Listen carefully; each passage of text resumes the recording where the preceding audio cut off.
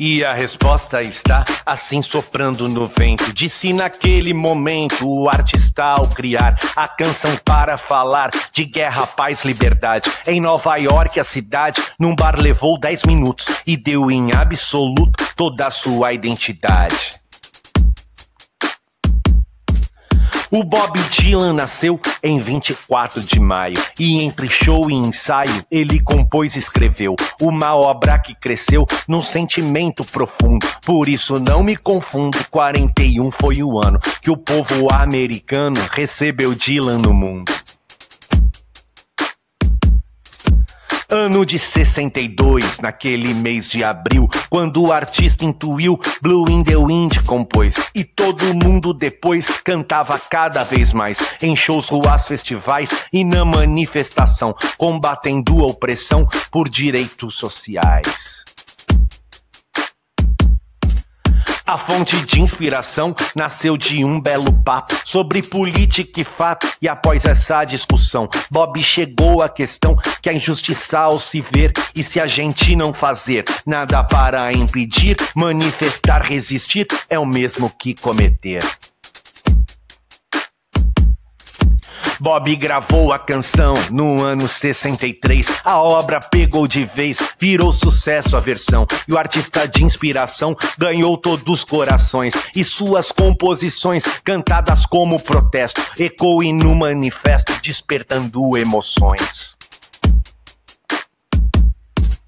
A obra muitos gravaram, sempre com empolgação, com força e explosão, do seu canto entoaram a música que usaram nos combates sociais, até tempos atuais é cantada nos lugares, em diferentes falares por netos, filhos e pais.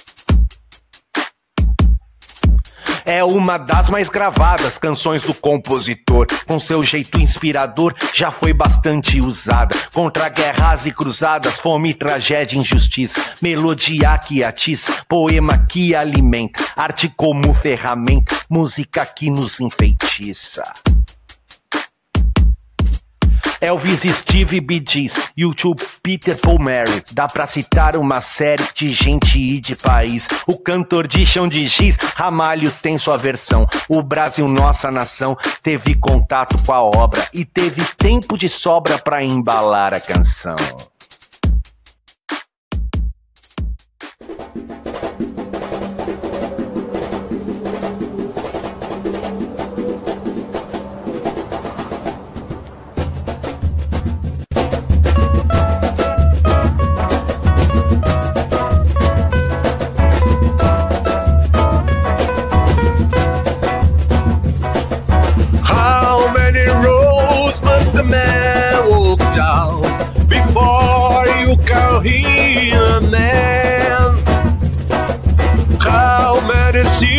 Must white those sand before she sleep in the sand?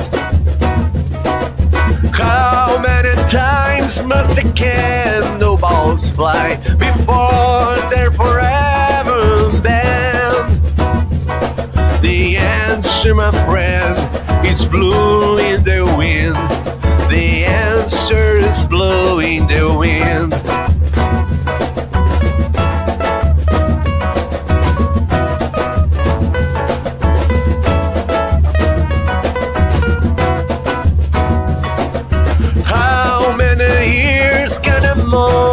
Exist before it's washed to the sea. How many years can some people exist before they are left to be free? How many times can a man turn his head, pretend that he just doesn't see? The answer, my friend, is blowing the wind. The answer is blowing the wind.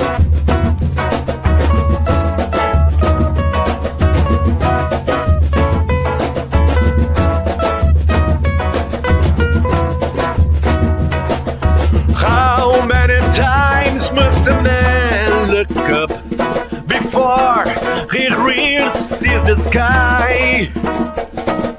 How many years must a one person have before he can hear people cry?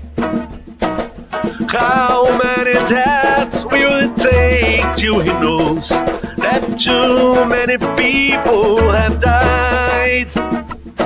The answer, my friend, is blowing the wind. The answer is blowing the wind.